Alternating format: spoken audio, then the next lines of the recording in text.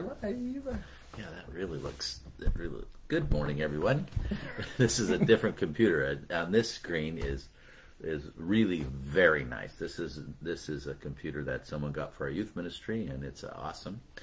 And we're using it today. So, but there's a lot of the screen is so vivid that I know, right? Like a mirror almost. Yes, it adds a lot more detail. So. Anyway, hopefully we're on. When I see people comment, then we'll see. It says that we've been on for 22 seconds. 7 seconds, actually. 7 seconds. Oh, yeah. So we're good. Okay, good. Well, good morning, everyone. We're going into a conversation today about Jesus before Pilate. That's in chapter 27, verse 11. So we'll be going into that. If you want to get your Bibles and open them up to chapter 27, 11 of Matthew, that's where we're going to be. So anyway, we'll be there for a couple of minutes this morning, and we'll talk about what all that means. This is a wonderful day today. We got sunshine here in Southern California. And it's nice today. And it's cool. Nice. It's not going to be really overheated, which is great. Yeah. Yeah, we had 152 days in there somewhere, I don't know, of temperature over 100 degrees. Yep, lots of days of heat. Yeah, it was pretty warm. It's warmer than usual. Well, there's Niall. Niall just drove by our window, so there's Niall. Anyway. So we hope things are going well for you today. We hope you're having a good day. You know, when I first moved here, talking about the beautiful blue sky, when I first moved here, I couldn't stand it. I walked outside about after 2 months of being here, maybe a little more. I thought, man, where's the clouds? I miss the clouds. There's not a cloud in the sky. But you get used to all this beautiful blue sky, I guess. So anyway, I haven't said that in a while. So, anything that you would like to pray about this morning, Pastor Uriel? Anything on your heart, mind? Really, I think it's the same thing we've talked about, just for the time we're going through. And I think for the outreaches a lot of churches are doing next Saturday, or I think they've even started already, as far as for like an alternative to Halloween. Oh, yeah. And so I've seen that, and we pray for that. Just for that, it would be such a great time for churches to be a light for Jesus Christ. Yeah, we have one. Do you want to tell us about what we're doing? Yes, this is going to be really fun. It's really cool. A week from this Saturday, on the 31st. On the 31st, we're going to do like a drive-through harvest festival where we're going to show the movie The Great Pumpkin. Well, I don't know how we're going to show that because people are. It's going to be on a big screen. We're going to put it on a big screen. Yeah, but I don't know how you're going to be able to watch it as you drive through. So this is going to be interesting because you can't stop. You'll probably just see pieces of it, I would think. Yes. But it's the Charles Schulz, The Great Pumpkin, and I don't know if you know this about Charles Schulz, but he was Church of God. I did not know that. He was Church of God. He was a holiness guy. He loved Jesus. He was really a wonderful believer. And that's why you saw everything he did. All the stuff was really wrapped around the gospel, and the Great Pumpkin is really the gospel story. Yes, and it's really very interesting. And then you won't see it this year on. You used to see it every year on network TV. I remember as a kid watching it a lot on CBS. Yeah. To present it. You won't see it anymore on network TV, and the reason you don't see it on network TV is. After Charles Schulz passed away a few years ago. After he passed away, his family sold the rights to Charlie Brown to Disney, and so now you can only watch it on Disney on their app channel. Yeah, the Disney Channel. No wonder. So you won't be able to find it anymore unless you find it there. So that's too bad. Or you know what? I wonder if you could go on YouTube or something. Oh, YouTube has everything. Yeah, so you might be able to pick it up there. But it's a great story. But Charles Schulz was a Christian, and he wanted to present the gospel in a different way. I figured out now, looking at this, I don't know why I didn't figure it out earlier. I figured out why we have such a screen, because you have a yellow shirt, and that yellow shirt is right in my view. Yeah, but right in my view from here, all I can see is Hurley in that yellow shirt. I can't even hardly see myself. That's what I'm seeing. So anyway, that's why we wear black usually. But you can still wear that's fine. But that's why we wear it, so it doesn't reflect back like that. But Gotcha. On this screen, though, on your phone, it looks great. You don't see any of that just because it's on the glass on our computer. It's a little distracting to me. You're Men in Black. I got to figure that out. I got to figure out how to get past that distraction. Sorry. Anyway, so yeah. So we were talking about, I led us astray. No, that's fine, but you're going to drive through. Yeah. We'll be passing out candy. Then we have some toys for the kids. And so, you know, it'll be really neat. I'm sure they'll have information about the church and the gospel track. So it'll be kind of nice, you know, just to do that. It'll be a safe place for the people to come and drive through and get candy for your kids and that kind of stuff. It'll all be individually taken care of or in small bags, and there'll be several stations all the way along as you drive around our church. So that way we can have a safe place for our kids to go and at least have some experience of that. So, because, you know, you don't want, I don't think in today's world, you want people running around the streets getting candy and all that stuff. It's tough. It's really hard. It is. We used to have a harvest party here, you know, and before all this stuff happened, and a few years before that even, we had 400 plus people here. There would be a lot of people show up, and we'd open up the whole church, and it was a huge deal, but not able to do that this year. No, a lot of churches I've been watching, that's what they're doing, is a drive-through Harvest Fest time. Yeah, so. That's cool. That's cool. All right. Well, what do we have to do? We need to pray for that goes well and smooth, not just for our church, but we really want the gospel out. I also I'm hearing a lot of stuff about people who really are having difficulty in this time. It's starting to catch up to people, especially here in Southern California, when they put us back to, put us back in quarantine, basically. I go every day because I get this unlimited. It says unlimited coffee. You probably can't see it. Unlimited coffee. Go every day, and they tricked me. I'll tell you, they tricked me. They tricked you. At my Panera's, or I got a Panera bread. Anyway, they gave me a month free of coffee. I thought, wow, this is cool. So, you know, now they're charging me every month for it, so I have to get off of it. But it's pretty cheap.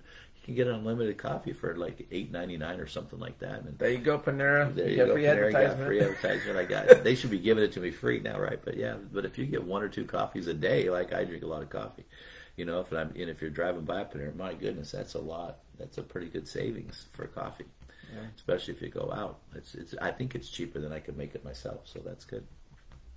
Anyway, so I don't know why I brought that up, but anyway, it's just one of those days today. I had a reason for telling you that, and I don't remember now. It doesn't matter.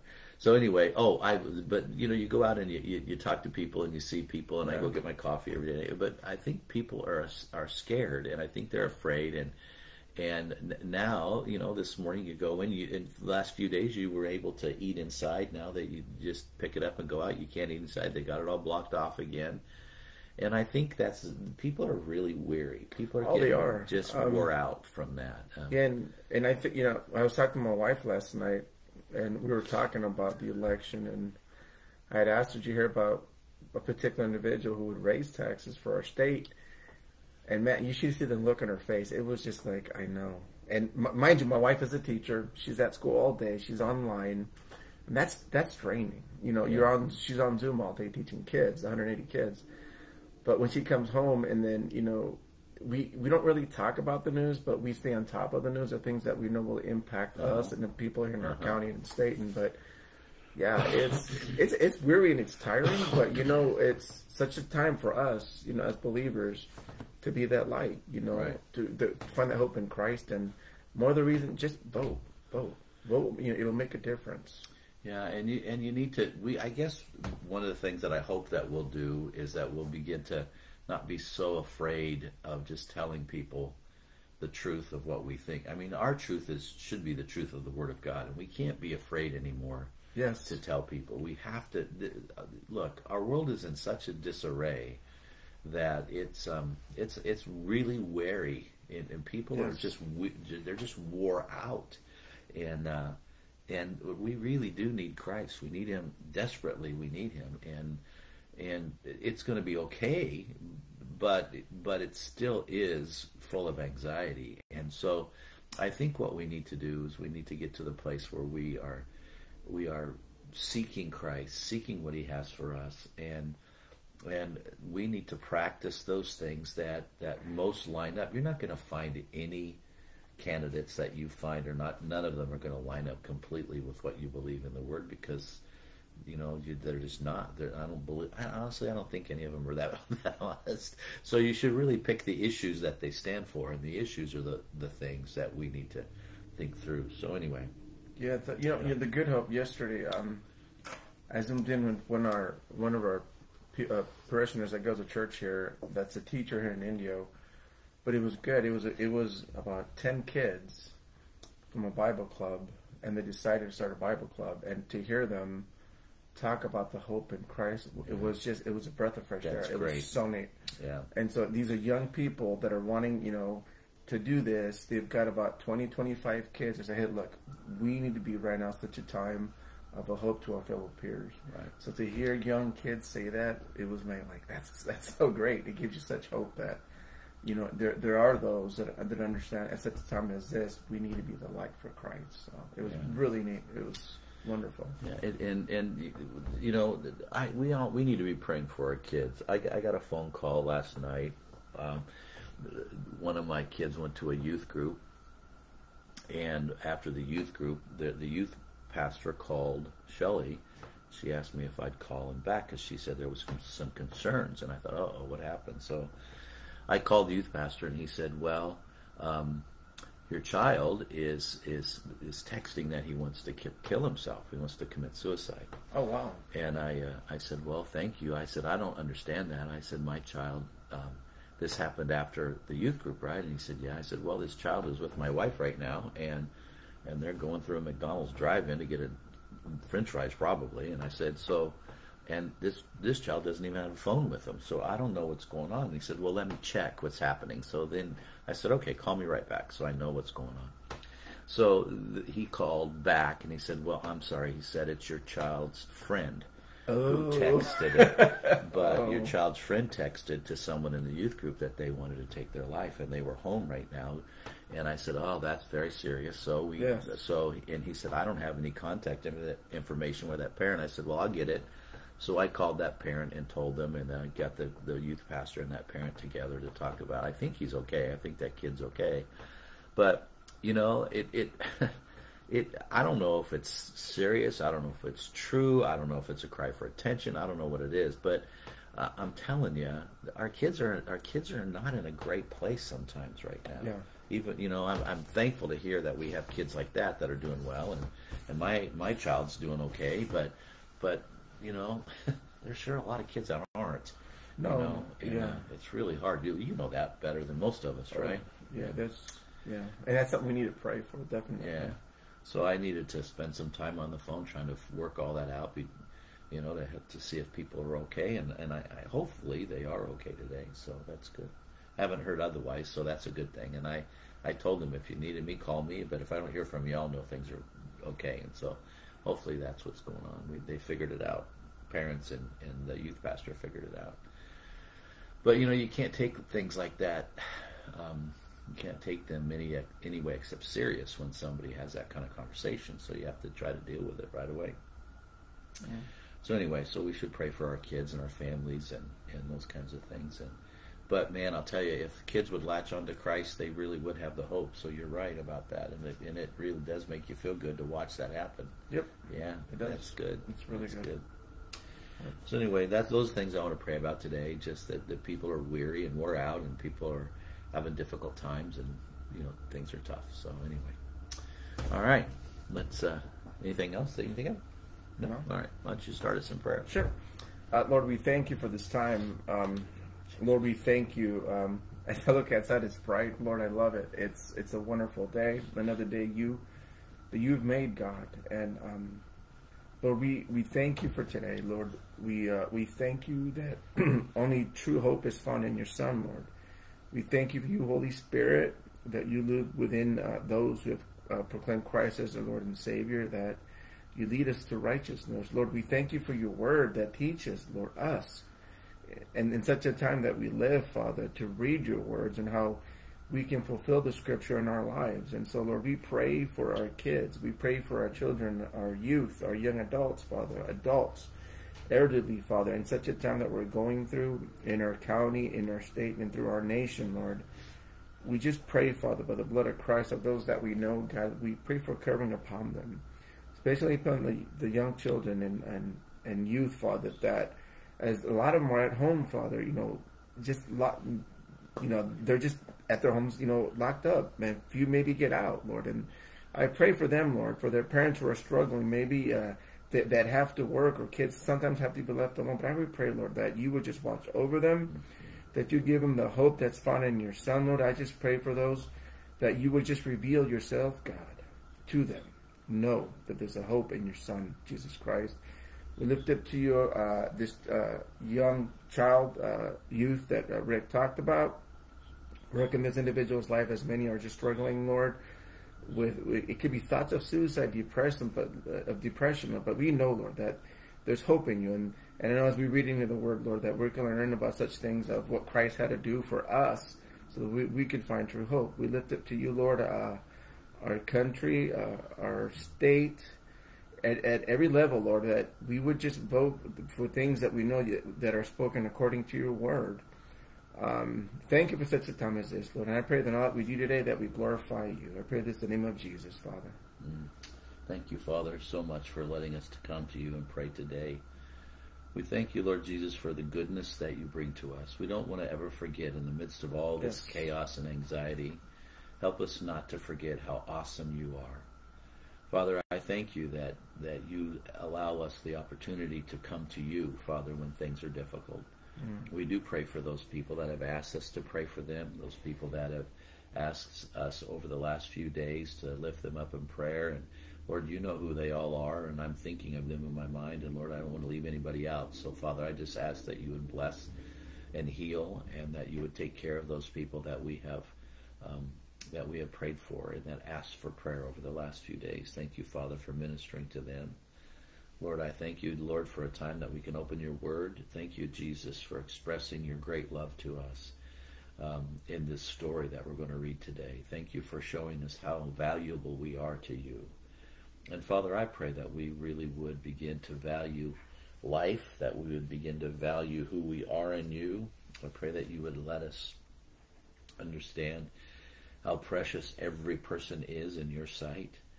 I pray, Lord God, that you would show us how to live our life without prejudice and without being respecters of men, Lord God, but treating everyone the same. I pray, Lord God, that you would help us, Lord Jesus, to have a sense of kindness, a sense of care, a sense of sensitivity to people that we're around. I pray, Lord, that we really would be invested in their life and become their friend, Lord Jesus, so that we can share the gospel of Christ. Help us, Lord Jesus, to be what you want us to be. Help us to be your ambassadors. Help us to be your storytellers. Help us to be truth tellers. Help us, Lord Jesus, to be the kinds of people who are willing to open up our mouth and speak the things that you want us to speak.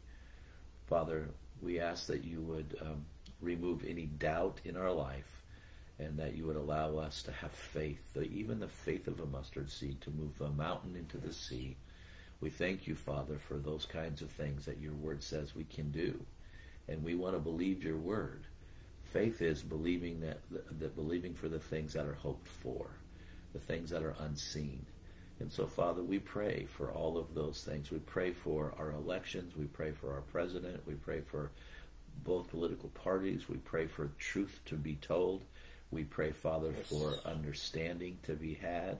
We pray, Lord Jesus, for the Supreme Court. We pray for the Congress, the House and the Senate. We pray, Lord Jesus, for the executive office, Lord, and all those people that work in those places. We pray that you would keep them safe. We pray, Father, that you really would today do something so miraculous in our lives that we can see once again how awesome you are. And I know, Lord Jesus, you scolded those that would say, well, you only believe because of the miracles. Well, that's not why we want to believe, Lord. We believe in you. But we ask, God, that you would still move your hand in a miraculous way. Thank you, Father, for glorifying yourself in those ways. Not that we need you to do anything miraculous today, Lord, so that we believe in you, but we just believe in you so much that we know that we can ask for those things, Lord. and we can be thankful and give you glory for them. And we just ask that you would help us to fix that all in our mind, understand how it's supposed to be, that you give us clarity of thinking today as we open your word. In Jesus' name we pray. In Jesus' precious name we pray. Yes. Amen. Amen. Amen. Well, we have this conversation today of Jesus before Pilate. What brings us into this conversation is, in context of what we're reading, is the Olivet story where Jesus has had his last supper, and he's gone into the garden to pray, and he's gone through that whole dramatic scene with those not following, or those not being able to pray with him because they fell asleep, the Peter, James, and John, that 3 times conversation. Then Judas comes up and he betrays Jesus, and Jesus calms the crowd, and he very calmly, even though they're coming with sticks and swords and stones and everything else, and a Roman regiment with the Jewish people, they've already colluded together to come against Christ. And so all this has happened. Judas decides that he is in a place where he doesn't like what he's done, and he tries to give the money back with the 30 pieces of silver that he sold Jesus to the chief priests and the Pharisees for, and they wouldn't take it because it was blood money. They throw it away. He buys they pick it up and buy a field with it, and now they're taking Jesus after they buy this field. Well, somebody's gone to buy the field, but they're taking Jesus, and I don't know if they buy the field right then. I doubt it. It's a short period of time, but they do eventually buy a field with the money, and then while they're bringing Jesus from Gethsemane, they take him into the chief priest's residence, I believe, and they slap him and beat him up and make fun of him and say, prophesy who hit you now, as he's blindfolded. All that happens. Peter disowns Jesus. And now, so that they can crucify him, because they are Jews, they don't have the right to crucify him. Only the Roman government can do that. So now they take him before Pilate. And the reason they could do all of that, again, is because they had made a conversation before this whole thing ever started to bring the Romans in on it. And so they had a regiment of Roman soldiers coming with them, because they had told the Roman authorities that this was a person who was an insurrectionist, who was going to try to overthrow the Roman government. And so they convinced the Romans to send the Roman regiment with the Jewish Sadducees and Pharisees and Sanhedrin to come. So they all came together. Now they're bringing him before the Roman government so that they can continue with their plot to have him crucified. What's interesting here, I was reading out of Luke, they switched the accusations when they bring him before Pilate. Not that he was just who he's claiming to be God, but in Luke they said, we found this man misleading our nation, forbidding us to give tribute to Caesar, and saying that he himself is king. So now they're saying, for the Romans to have a valid case, they even made up more lies. Yeah, that's part of what they say. Yes. That's part of what they say before the Romans. Yeah. Grab that again when we get to that spot as we read through, because that's good. They do that. They lie, and they're trying to collude with the government so that they can have the government crucify him, because that's what they're looking for. So, verse 11 of 27. Meanwhile, Jesus stood before the governor. And the governor asked him, "Are you the king of the Jews?" Now, again, one of the reasons I think, glad you brought that up, and one of the reasons I wanted to put this in context is because this really, what I told you just a bit ago, and what Ural just told you, that is the reason for this question. Are you the king of the Jews? Are you going to be a person who's going to take up the Jewish nation and then take up sword and spear and take up arms against the Romans? Yes. That's what they're asking when they're asking these questions. Are you an insurrectionist? And he says, "Are you the king of the Jews?" Well, Jesus doesn't say he's not. So, but they don't understand what kind of kingdom that Jesus is going to have. Yeah, they don't. So what he says, Jesus says again, "You have said so." That's the same answer, the exact same answer that that you can look for the high priest when they asked him if he was the Son of God. He says, "Tell us."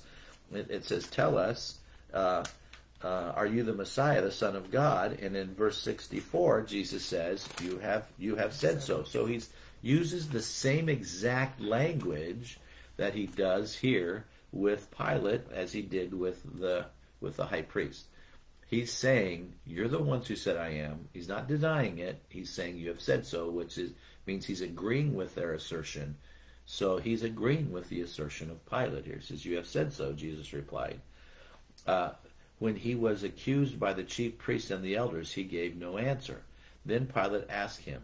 So the Pilate asked him a question. He said, "You have said so." Then the chief priests and the elders, they try to question him, and he doesn't say anything to them. He's already answered them, like I said in verse 64. He's already done his conversation with them.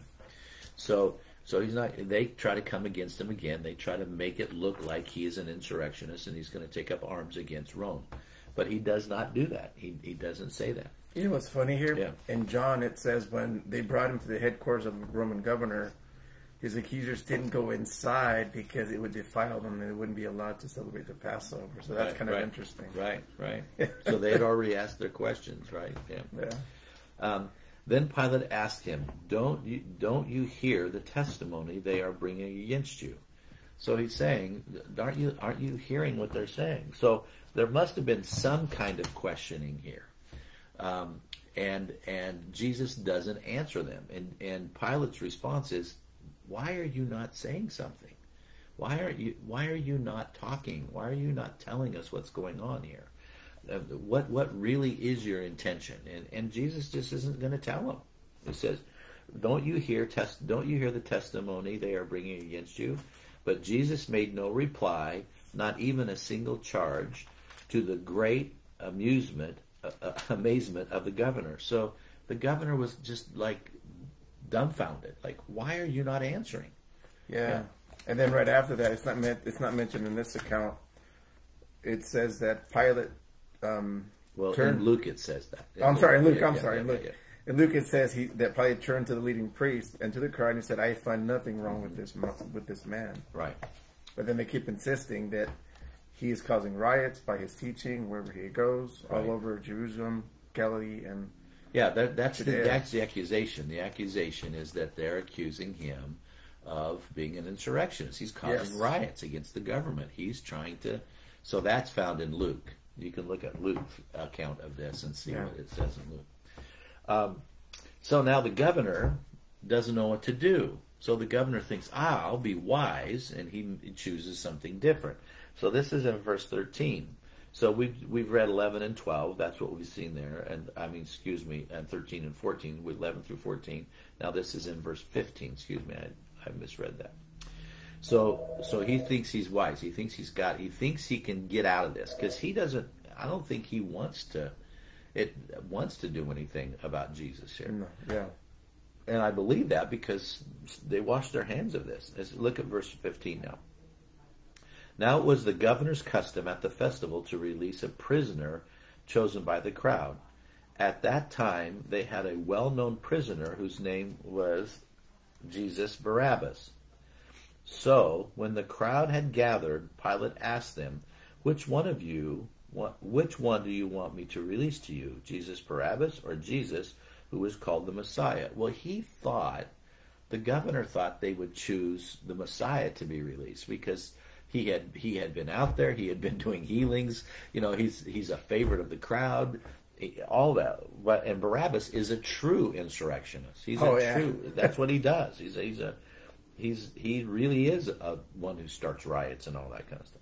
So anyway, which one should I release to you? He thought he had it. He thought, I'll get you, and I'll let the crowd choose, and then you guys will have to deal with this again, because I don't want to do this. I think that's what he's thinking. It says, for he knew it was out of self-interest that they had handed Jesus over to him. So he was not stupid. He figured it out. He figured out that if Jesus was around, they would lose their influence. Yeah. Right? And so he said, it's because you don't want to lose your power. So I'm not going to help you with that. he goes, this guy is not guilty. I don't want anything to do with it, basically saying. So what do you want me to release to you? So while Pilate was sitting, this is verse 19, while Pilate was sitting on the judge's seat, his wife sent him this message. Now, this woman had a great deal of, you could say, a great deal of discernment. Yeah. Maybe.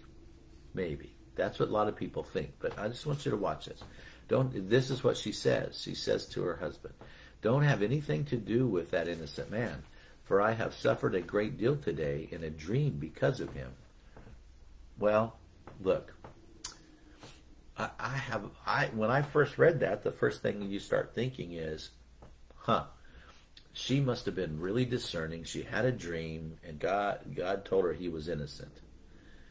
Well, that dream could have come from someplace else too. That dream could. So let me tell you why I think this might be a dream not from God, but from a demonic place. Let me tell you why. Now, some people I don't hear this one. Some people aren't going to believe this, but just think about this. I just want you to grasp this. Look, what did Jesus come for? He came to die on the cross. Yeah. And she's saying, don't put him on a cross. Oh, I get where you're going with it. Yeah. Gotcha. It's like Peter. We'll never let you do this. That's a different spin. Well, just think about it. Think about the message. That is, yeah. It could be.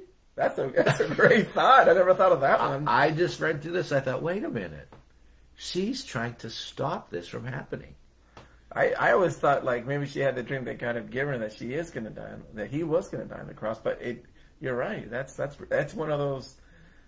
Like what we talked about Judas yesterday. That's a great. I don't know. Sometimes you got to read through the Word and just think about it. Just spend some time on it. You could come up with some bad interpretations. I'm not saying that's the right interpretation. Yes. But this is what I want you to do. Why do I even bring that up? Because what I want you to do is I want you to think through this and pray over and ask God, what does it really mean? Does it mean this or this? What is going on here? Either way, it doesn't really matter because it doesn't change the story at all. Yes. But it's just something that's interesting for you to think about. I kind of have the feeling, if you look like, what's John 19:13 say? That's kind of the same story, I think, maybe, if I'm thinking right. Let's see if I'm thinking right.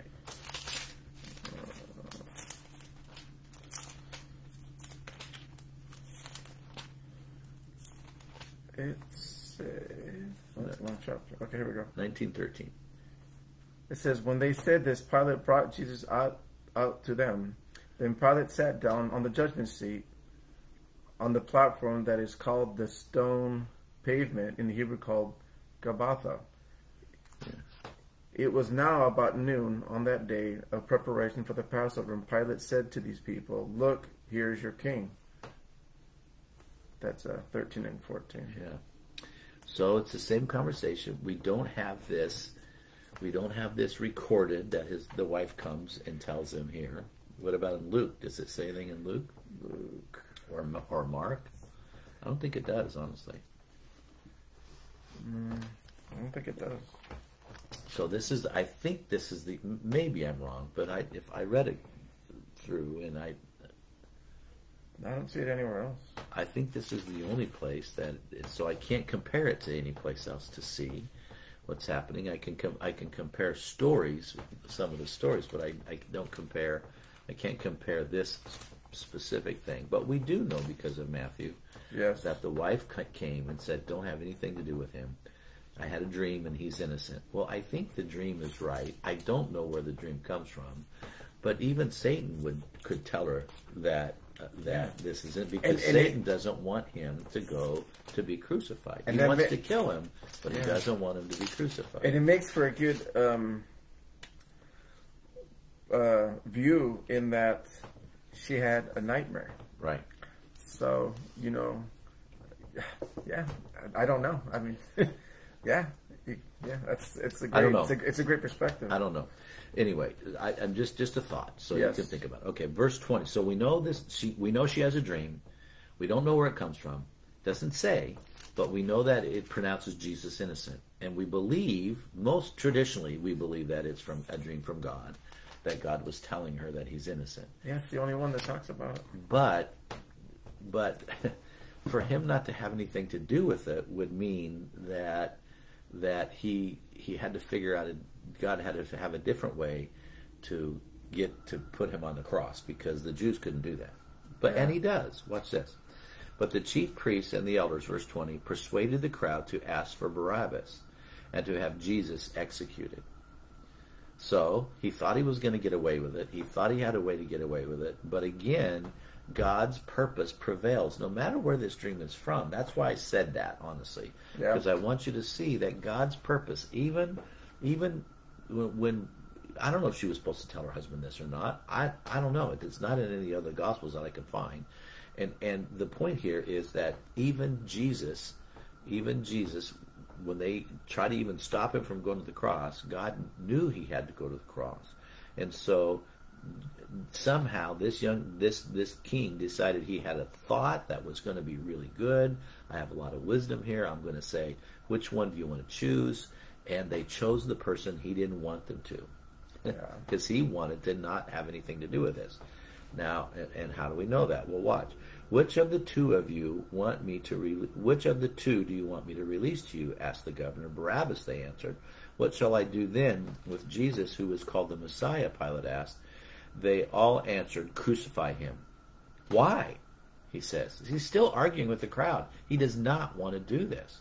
And I'm sure his wife's dream had something to do with it. I don't want to do this, right? Why? What crime has he committed? Asked Pilate. But they shouted all the louder, crucify him. When Pilate saw that he was getting nowhere, but that instead an uproar was starting, he took water and washed his hands in front of the crowd. I am innocent of this man's blood, he said. It is your responsibility. So I'm telling you, he doesn't want anything to do with this. Yeah. He does not want to see Jesus crucified. But Jesus has to be crucified. He has to go to the cross to fulfill the prophecy. He can't be stoned with stones. He has to go to the cross. I always think about is what is running through Barabbas' head?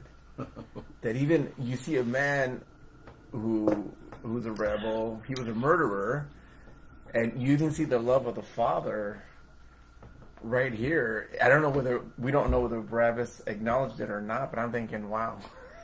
Yeah, Barabbas is saying it's a good day for me to buy a lottery right? ticket. A good day for me to buy a lottery ticket. I just wonder if he really Did you hear what I said? Yeah. Oh, he did? That was a good joke.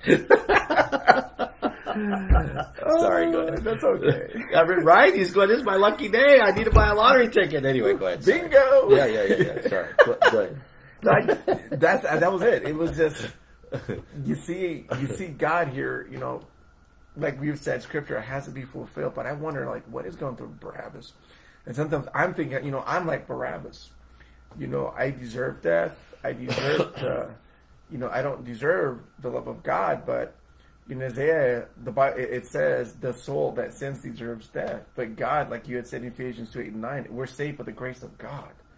And so I see myself sometimes as Barabbas, because there are times I get so angry that I murder somebody in my heart, and I say things and do things that are wrong, but in God's love and grace and mercy, he forgives. Sometimes I feel like a Barabbas, but I see how God, just because of what Christ has done for me, God does no longer see me, he sees Christ in me. So, I wonder if Barabbas, like, what was going through his head at this time, Right. Yeah, well, I don't know. He's a bad guy. He's done a lot of bad things. He doesn't have a conscience like you and I would have a conscience now. So I don't know what he's thinking, except that it's his lucky day. Yeah. That really, I don't know what else he's thinking. He's going to go gamble. He's going to go throw dice or something. Anyway, so I want you to see something here. Pilate washes his hands. He said, I'm innocent of this man's blood. Now watch this. All the people answered, okay? Pilate says, it's your responsibility. Watch what they say. Say, all the people answered, his blood is on us and our children. Wow. That's very... Verse 25 is a very frightening verse. It is. Right? Yeah. His blood is on us and our children. We'll take responsibility. Bring it on. These are the same people, just 5 days earlier or so, who were screaming, Hosanna, Hosanna in the highest, as he comes in at the beginning of the week. These are the Very same fickle people. These are the same people. And they turned so quickly, and they turned so violently on themselves. Yeah. Look, they just pronounced a curse on themselves and their children. That is amazing to me. That's an incredible, amazing conversation. So they just cursed themselves. Basically, that's what they're saying. They're saying, may we be cursed if this is wrong. That's what they're saying. So God knew that he had to send Jesus to the cross, and he found a way to send him at the cross, even if this woman's dream tried to keep him from the cross. God said, I'm sorry, he has to go to the cross. I was just reading, a commentator was saying that when they did this, of course they put judgment on themselves, and that visited them in 70 AD when God destroyed the temple using the Roman soldiers. The very same people they turned to for help were the very same people that destroyed their temple. Right. Yeah, yeah. You have to be careful. Yeah. You have to be careful with your words. In verse 26, there are words of life and words of death, and these were absolutely words of death to those people who were saying them. Verse 26, then he released Barabbas to them, but he had Jesus flogged and headed him over to be crucified. This one sentence, he had Jesus flogged and handed him over to be crucified, that one sentence is so full of drama and horrible action. And if you know the history of that, it's awful. It's horrible. Yeah, the most vivid visual that you'll see of this is the Passion. Yeah, there's a lot of stuff. That one was, when I saw it, I was crying like a baby. My wife literally had to cover my mouth when we saw it at the movie theaters. But you see, it's gruesome. It's horrible. It's really gruesome. Yeah, I don't want to make it. I don't want to dwell on that much. But one of the things, and I think you've all heard this before, but he was flogged 40 times. Most men, if they flogged any man any more than that, everyone died after 40. So you were close to death. Some people did die before that. Some people couldn't take the 40, but there were tongs, leather tongs, and on the end of those tongs were little tiny, like little barbells that were tied to those tongs, little metal barbells, like two little balls with a piece of metal attaching them together. And they were fixed in such a way that when they hit the flesh and they pulled the tongs off, it would rip pieces of flesh off his back. And so he's already gone through just horrific things, and now he goes through this flogging, this 40 lashes. And then after that, Jesus has to endure the cross. And this is I remember when I was in college, we had a teacher there. His name was Dr. Hall. He had a continual headache for 55 years, but he was the sweetest. He was a New Testament teacher, a very sweet man, and man, he was a great New Testament teacher. And he had a record. I wish I could find this vinyl album. I don't even know if it exists anymore anywhere, but he had this record of a person telling the story and what they had done is they gathered all of the information they could gather from all the Gospels. And then they told the story from the viewpoint of Peter.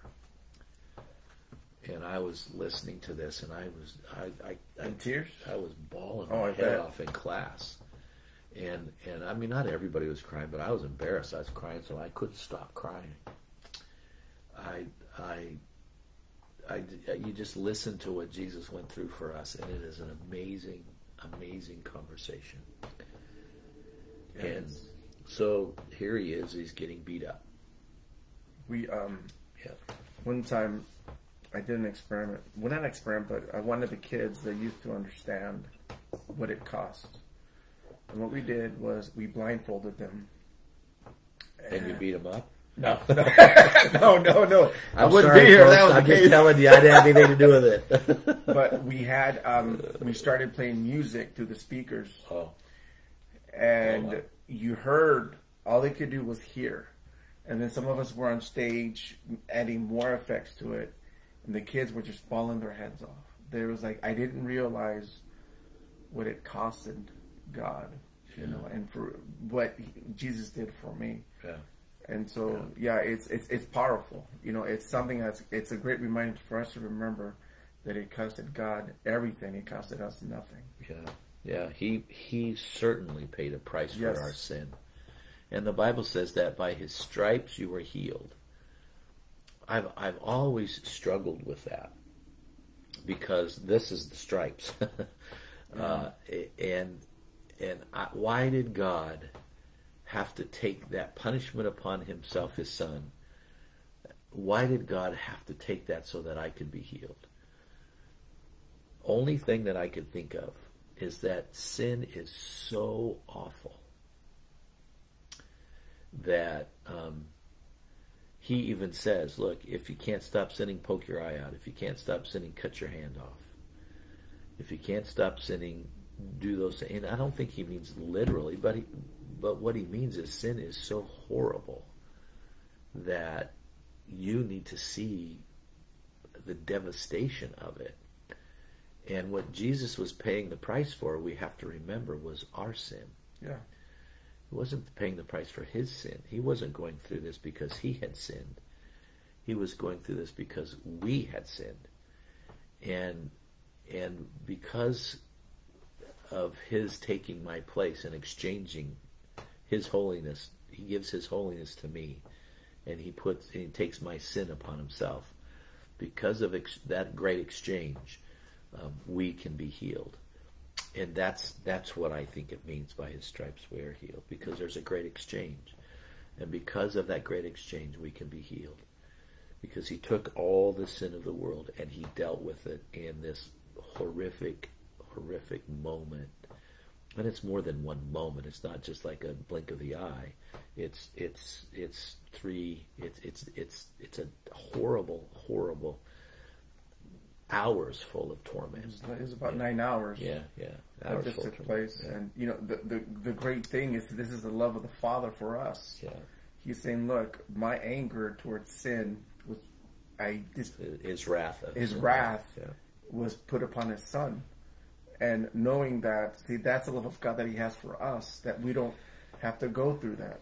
There's also the warning for us, you find in Romans 1, that God loves you, and if you say you want to deny him, not follow him, God says, I love you enough that I'll let you do what you want to do. I'll give you over, to your sin. But there's the warning that's there for those who deny Jesus Christ. We've always said this, God has a holy love, but he's also he's a God of justice. His justice is a holy justice, so sin must be punished. God desires no one to be in eternal darkness, but to know his son. But the result is, if you choose not to allow Christ into your life, the result is eternal separation from God, and God desires no one to be in such a position. Yeah, you're right. That's true. That's the gospel. But he takes all of our stuff on himself. That's the reason for this. Yes. Yeah, it's God's wrath laid upon Christ for our sin. And And so this is just part of that which happens to Jesus. The other part is he was flogged and handed over for crucifixion. Those are the two parts. So he's being flogged here. Mark 15, Luke 23. You can look and see. Those are the places where it talks about it. The soldiers mock Jesus, so they beat him up just within an inch of his life. But he can't die here because he has to go to the cross. Then the governor's soldiers took Jesus into the praetorium and gathered the whole company of soldiers around him. They stripped him and put a scarlet robe on him. So they stripped him naked and they put this beautiful robe on him. And then twisted together a crown of thorns and set it on his head. You know, we have, here in Southern California, we have lemon trees. And those lemon trees have some big thorns on them. Have you ever noticed? I've gotten some of those on. Yeah, we've stuck ourselves. I've stuck myself with some of those thorns. But that's the kind of thorn that's on this that they're shoving into Jesus' head, a couple inches. So think about that. I mean, we can get a visual of that because we picked lemons off of trees. If you've ever done that, you know what I'm talking about. And you've got to be careful. So anyway, then they twisted together a crown of thorns and set it on his head. They put a staff in his right hand. I mean, I don't know how he could even stand after being beaten, and I don't know how he could be even upright to go through this. Then they knelt in front of him and mocked him. "Hail the King of the Jews," they said. They spit on him and took the staff and struck him on the head again and again.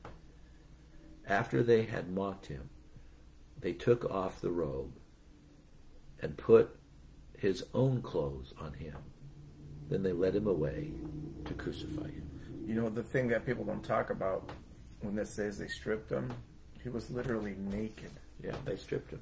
And so that was like the most form of public humiliation on top of whatever they were doing, what they were already doing to him.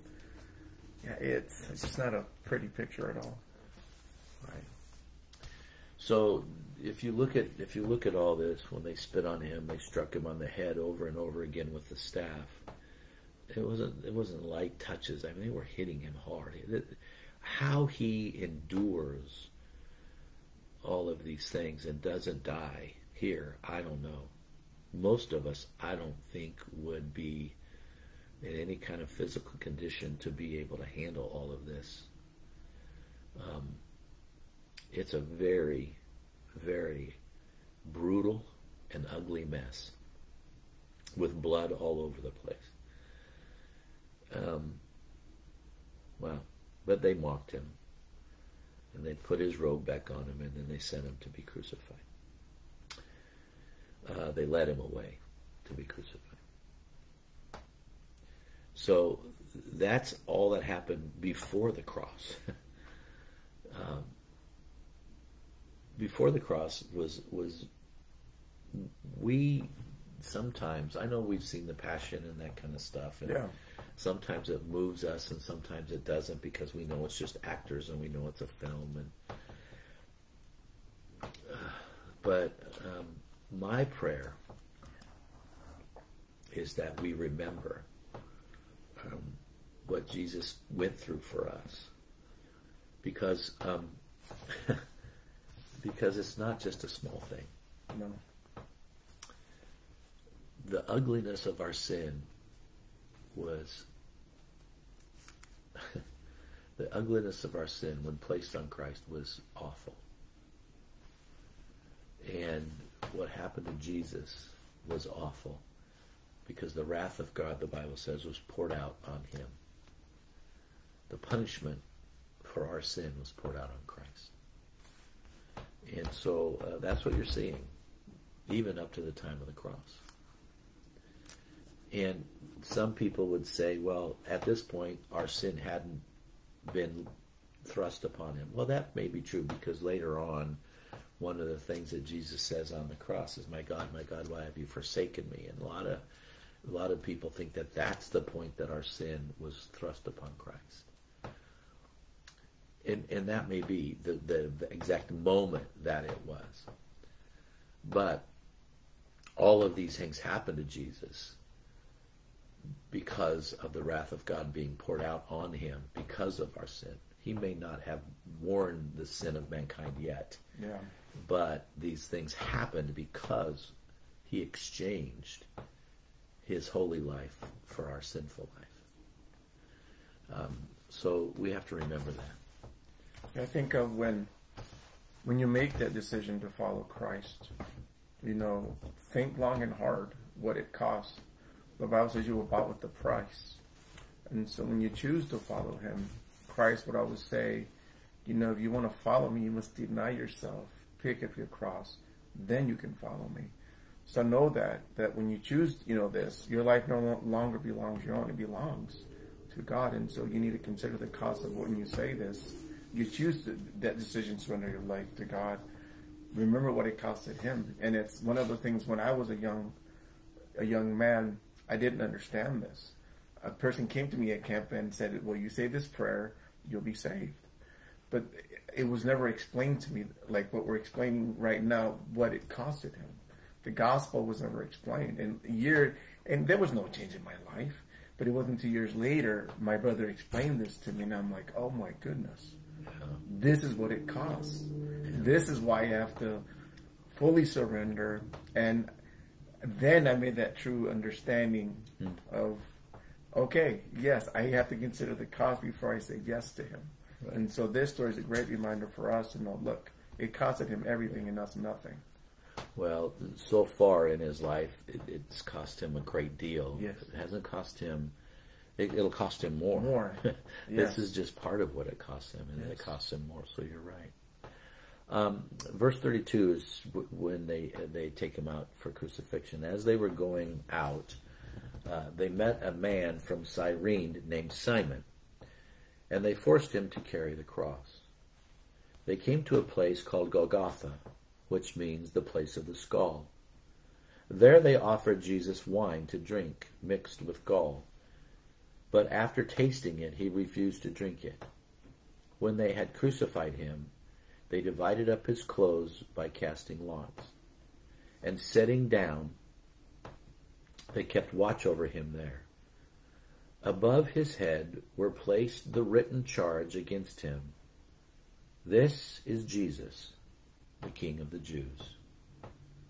2 rebels were crucified with him, one on the right and one on the left. Those who passed by hurled insults at him, shaking their heads and saying, "You who are going to destroy the temple and build it in 3 days, save yourself. Come down from the cross, if you are the Son of God." In the same way, the chief priests and the teachers of the law and the elders mocked him. He saved others, they said, but he cannot save himself. He is the King of Israel. Let him come down now from the cross, and we will believe in him. He trusts in God. Let God rescue him now if he wants him. For he said, "I am the Son of God." In the same way, the rebels who were crucified with him also heaped insults on him. So they mocked him here. The crucifixion was a horrible thing.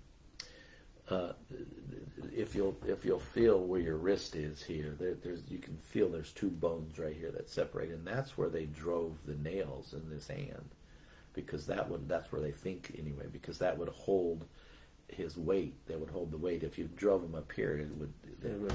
So they think it's right through here that they drove the nails. I don't know if that's true or not, but some it would be, because the radius on the connect. Yeah, so some scientists say that it was through here, so it would hold right in here. So they drove, they drove nails into his hands, and they drove nails into his feet, and they hung him on a cross. And the reason that crucifixion medically is so ugly and so deadly is that you can't breathe. What happens is when you're hanging on the cross, you stretch out and your lungs come and they kind of rest here up. And so you can't breathe. It closes off your airways. So what you have to do is you have to muster the strength to pull yourself up and take a breath and then relax yourself all you're doing all day long is pulling yourself up, taking your breath and letting yourself down, pulling yourself up, letting yourself down after you get tired so you can't hold yourself up. That's all you're doing all day. That's why they would break people's legs so that they couldn't pull themselves up and they would just eventually suffocate. They didn't have to break Jesus' legs because he died before that. But while he was on the cross and going through that horrific misery, that physical pain and that horrific misery, they were saying, man, if you're the Son of God, come down. You saved others, save yourself. And the two thieves on either side were mocking him. Now it does tell us in another gospel. The other gospels are Mark, Luke, and John, and all three of them have this story of the crucifixion. Mark 15, Luke 23, and John 19. It tells us there that that one of those persons that was on the other side of Jesus, said, I believe in you, made a confession for that. And Jesus said to him, today you'll be with me in paradise. But in the beginning it says that they also heaped insults on him, which were the two people that were on either side of him. So one of them must have looked and watched how he was handling death. We can go to a lot of places here and talk about a lot of things. And there's a lot of lessons in here for us, like how we handle death and all that other stuff. But this story is so important that I don't want to talk about the lessons that we can learn from it. I want you just to listen to the story. And I want you just to hear in your head the story. I want you to know what Jesus did. I want us to get that, what Jesus did for us. We'll talk about the death of Jesus on Sunday morning. So we'll leave it here today because it's past 11 o'clock. Right. Look, I hope you know Jesus. I hope you know that he loves you. I hope you know that he did, like Uriel said earlier, I hope you know that Jesus loves you so much, that he did all this. And if you were the only one that would have chosen him, if you were the only one in all humanity, you would have done it. Because he had it. That's the only way for whoever believes in him has eternal life. It's the only way. Jesus said, I am the way and the truth and the life. No one comes to the Father except by me. So it's the only way. So if there was only one person, he would have done it. Because it's the only way. I'm glad it's more than one. I'm glad it's millions and millions of people that have said yes to him. But today, would you please just say yes to him? It's more important than anything else. It's more important than talking about anything else. It's more important than I wish I would have told you in the beginning to not even put any comments up, but just to think about what's going on here, because this is really the most important thing. God loves you. God loves you a lot, and you are his favorite, and he wants you to remember that he did all this for you. God bless you. We'll see you Sunday morning online. We're not going to have church. Remember that. We're not going to have church. We're going to be online because we got shut down again. But the week after that, we're going to meet outside. Yes. And for those of you who said happy birthday, thank you very much. I don't even want to go there, but I want to acknowledge you and be nice to you. But really, I don't want anything to distract or take away from this wonderful story, the story of Jesus' love for us. God bless you as you ponder these events in the life of Christ for you. Have a good day. Yeah, bye.